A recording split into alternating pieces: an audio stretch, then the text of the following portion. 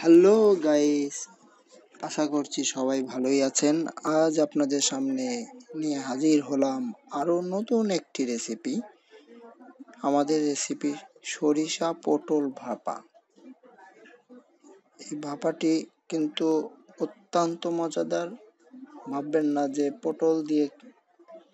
পটলের তরকারি এটা কেমন হতে পারে। আসলে অনেক সুন্দর। এটা না খেলে আসলে বোঝা যায় না যে এই পটলের ভাপাটা এত সুন্দর হয়ে থাকে। চলুন যাই কিভাবে এই পটল ভাপা তৈরি করতে হয়। এজন্য লাগবে কয়েকটি পটল।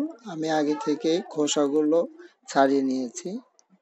এরপর 2 টেবিল চামচ হলুদ, 2 টেবিল চামচ লবণ, এরপর নিচ্ছি সাদা জিরা,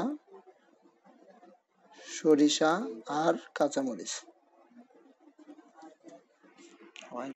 এরপর আমি একটি শিল পাটার উপর দিয়ে দিচ্ছি সরিষা, হলুদ, মরিচ, জিরা দিয়ে ভালোভাবে 1 চামচ পানি দিয়ে ভালোভাবে পেস্ট করে নিচ্ছি। পেস্টটা হয়ে গেলে আমি 1 চামচ পানি দিয়ে ভালোভাবে নেড়ে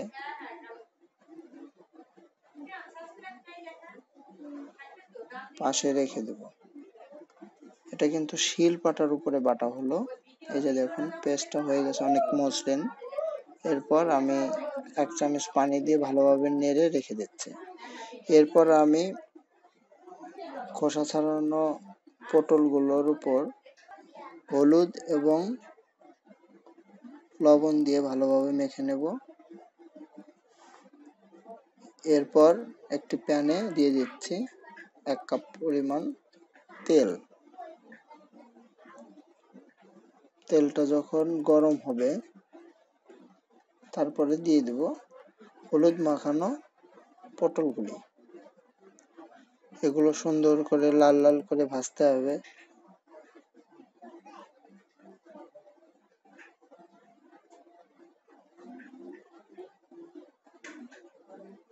কিন্তু অনেকক্ষণ ধরে এই সময় চুলার আঁচটা একটু কমিয়ে রাখবেন যেন না পুড়ে না যায়।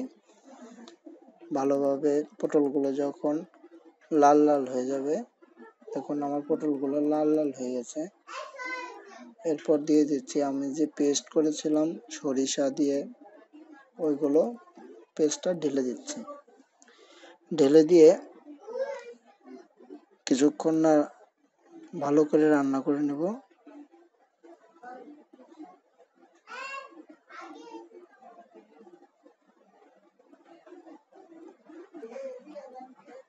এরপর দিয়ে দিচ্ছি 1 কাপ পরিমাণ পানি দিয়ে এটাকে ঢেকে রাখবো।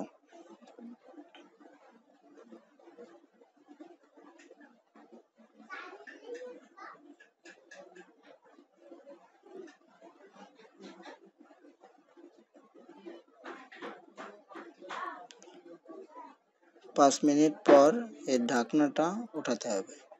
ঢাকনাটা উঠিয়ে দেখবেন ভালোভাবে সেদ্ধ হয়ে গেছে এবং প্রায় রান্না কিন্তু শেষের দিকে। এখন আমরা দিয়ে দেব কয়েকটা ধনেপাতা কুচি। এর উপরে দিয়ে দেব, ফ্লেভারটা অনেক সুন্দর আসবে।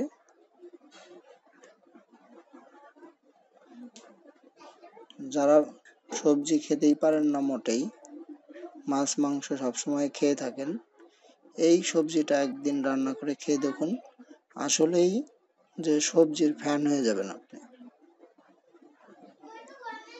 ধনেপাতা কুচি দিয়ে 2 মিনিট রান্না করলেই হয়ে যাবে আমাদের কাঙ্ক্ষিত রেসিপি সরিষা পটল ভাপা।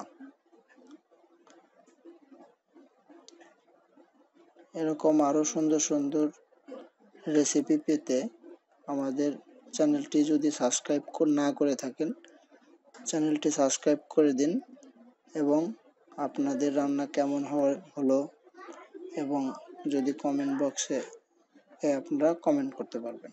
ধন্যবাদ সবাইকে।